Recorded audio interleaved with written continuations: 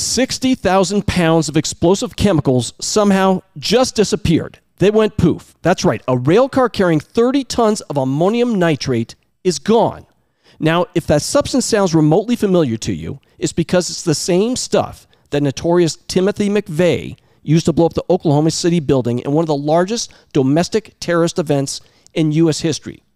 The difference, he used only 5,000 pounds of the stuff, and we're talking about 60,000 pounds of it. That's 12 times as much, and it's just missing. Now, the company that loaded it up on the train and shipped it off to its destination was called Dyno Noble. And as their name implies, they make dynamite and other explosives. They make lots of them. But when they were asked about the rail car showing up empty at its destination, a spokesperson for the company said that they suspect it was merely a leak, and it occurred along the way, and it poses no threat whatsoever, not to the environment, not to anyone, not to the communities. You know, I'm not worried about the communities. I'm not worried about the environment. I'm worried about 60,000 pounds of ammonium nitrate, the same stuff that's used to make explosive devices. Now, I guess since the chemical is also used as fertilizer, everyone is just waiting for the grass along the rail line to green up from it, so we can all just go back to sleep and pretend it never happened.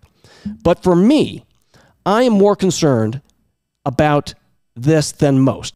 You see, folks, we've heard sound bites like this before, and no doubt the powers that be want to keep this one on the down low. So we're not going to see it on the front page of the Times. In fact, I could only find 4 news articles in total about it today, 2 days later.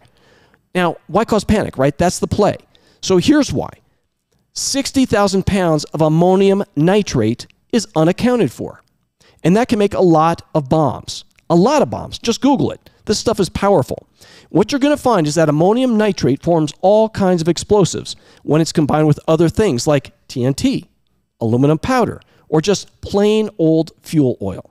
Yep, if you combine ammonium nitrate with that last one, fuel oil, it makes what they call ANFO. They even have a name for it. It's so simple, it's widely used as a bulk industrial explosive. And it's the same stuff that McVeigh used. So if you think that Oklahoma City in 1995 was an isolated incident, think again. Ammonium nitrate-based explosives were also used in the Sterling Hall bombing way back in 1970 in Madison, Wisconsin. It was also used in 2011 in Delhi, and again in Oslo, and then in 2013 in India, Hyderabad again. Now, in fact, the substance posed such a threat that the government of Pakistan has actually imposed a ban on it to prevent insurgents from using this cheap, easy to make, easy to use, easy to hide explosive. But what are we told? We're told, don't worry about it. There's nothing to worry about. Some people at the rail line that did the shipping, Union Pacific, they also said that there's nothing to worry about. It was probably a leak, and the only thing we're going to see is green grass along the tracks. Yeah, because it's not their fault, right? Really. Come on, we're not dumb. They obviously don't understand mankind, man's nature. I'm talking about boys and their bombs.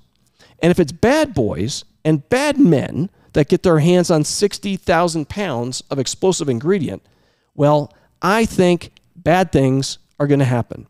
And besides that, I really don't trust the people feeding us these lines anymore.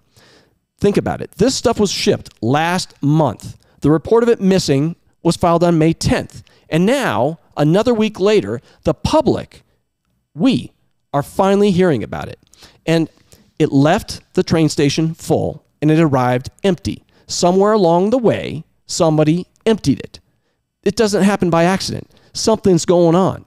And it just might explain why one of my sources and other observers have counted well over 1,000 observation flights that have been circling the western states. They're looking for something in the past couple of weeks especially. I wonder what it could be.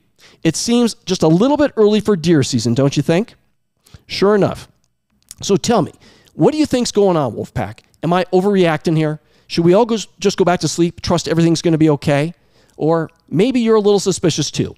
So please, share your comments below. Make sure you subscribe and turn on your notification bell so you get other important updates.